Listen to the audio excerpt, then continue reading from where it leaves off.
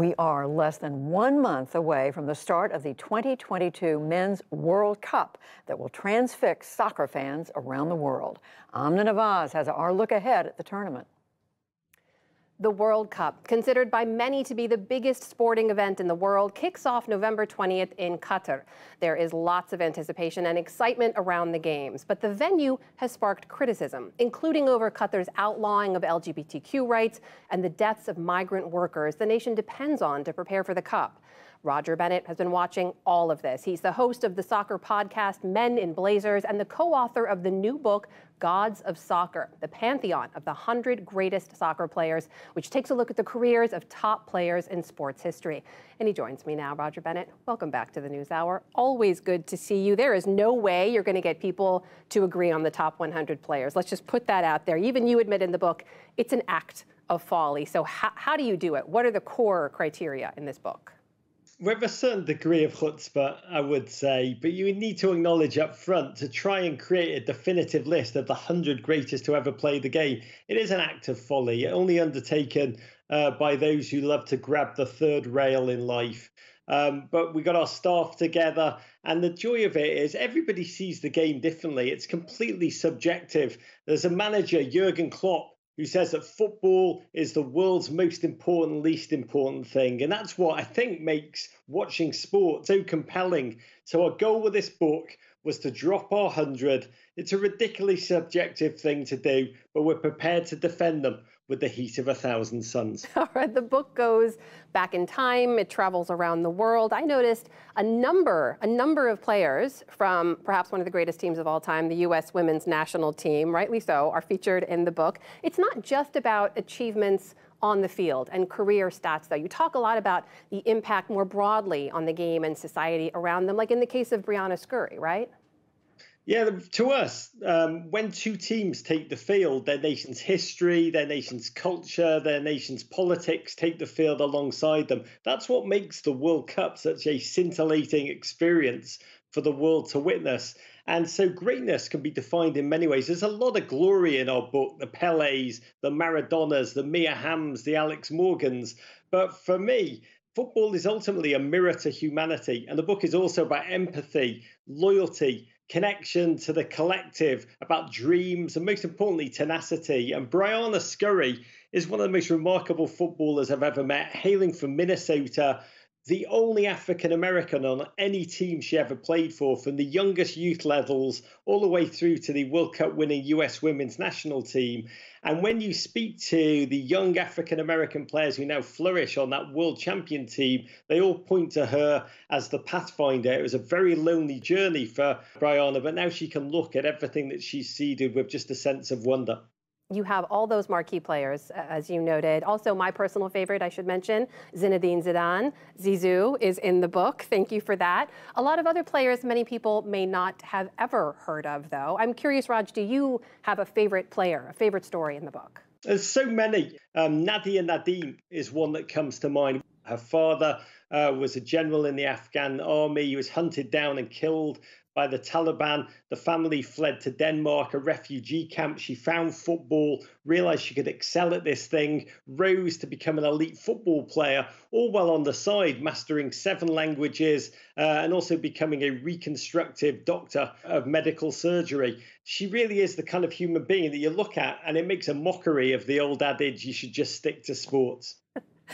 So a couple of the players featured in the book we will be seeing at the upcoming World Cup, as we mentioned, hosted by Qatar this year. Raj, this is a tournament usually hosted in the summer months. It's now being played in November and December. Tell us why. It's for reasons that honestly break my heart. The World Cup is the spine to my life. For millions of people around the world, 5 billion human beings are expected to tune in. It's been compared to an eclipse that hits the whole world for an entire month simultaneously. And the organising body, FIFA, who are meant to honour the good in football and safeguard it, saw fit to award the World Cup to Qatar, a tiny Gulf state smaller than Connecticut. In a podcast that we've just made, World Corrupt, we interviewed a spokesperson for the Department of Justice who was there when the award went down. They gave the 2018 World Cup to Putin's Russia, and then the 2022 World Cup to Qatar, who wanted it almost to change the way they're seen from a state that's petro-fueled with human rights concerns, with LGBTQ concerns. And what's ensued since that award in 2010 is that 6,500 human beings, workers working on the roads, the hotels, the infrastructure, the stadia, are reported to have died. It really is a World Cup that's soaked in blood. And for fans like me who live for the World Cup every 4 years, that it's the greatest creator of collective memories, we all have to now shape up and find our own moral position.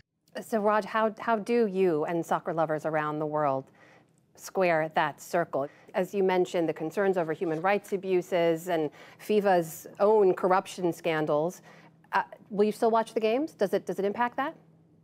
Amna, is so difficult because it forces you to take sports that we adore and geopolitics and untease the two, and it's incredibly complicated. And I think every single fan will come to their own position. But it's not just football, it's the future of the sporting world. Live Golf, Saudi Arabia, the F1 circuit, who are stopping off in the Gulf in greater numbers year on year on year. It really is about the future of sports, and how we disentangle it will determine their ability to pull this strategy off in the future. In the football sense, the questions really are, number one, what would lead FIFA to take this decision? Number two, why would Qatar want this World Cup in the first place? They're currently rushing to get their infrastructure ready for 1.5 million tourists to arrive. And right now, the reports coming out of it make it look like the repeat of the Fire Festival. So it is prediction time. A ton of questions to ask you. How will the U.S. team do this year? What are their chances going forward? And who else are you watching?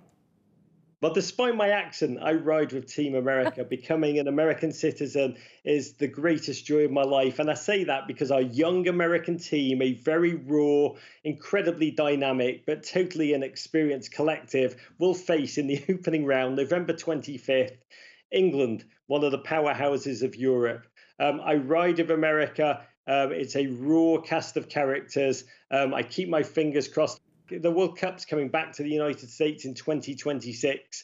And I believe whatever happens on the field for the American team, they will be all the better off for it when they play before a home crowd, then in a tournament which is really going to put the sport over the top. Who will win it all? The two teams who look levels above are Brazil in their golden jerseys, just a technicolor dream, and Argentina, always a force with Lionel Messi, that tiny, diminutive, he looks like he's just walked out of Supercuts, but he can unfurl just, God, he's like a demigod amongst us. This will be, he's announced his last World Cup, his fifth.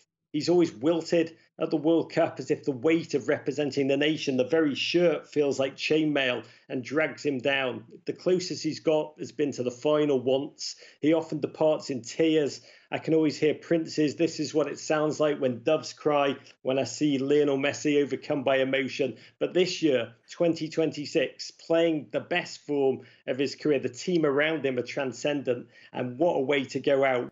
That is Roger Bennett, host of the Men in Blazers podcast, joining us tonight. Raj, always good to see you. Thank you. Courage. The one and only Roger Bennett.